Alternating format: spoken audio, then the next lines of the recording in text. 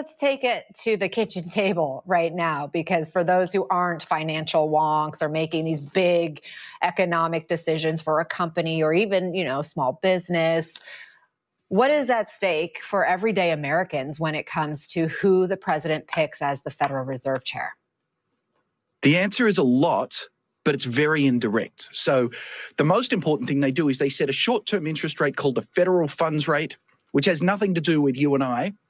But that federal funds rate is an important determinant of the mortgage rate, the rate you pay on your home loan, of your car loan, of your credit card loans, or if a company wants to borrow money. And because it controls interest rates, then it has a big effect on spending, which then means it has big effects on your job prospects or the prospects for your kids. It has big effects on inflation as well. And then the other really important thing the Fed has to do is it takes care of the financial system. Its job is to make sure we don't have future financial crises.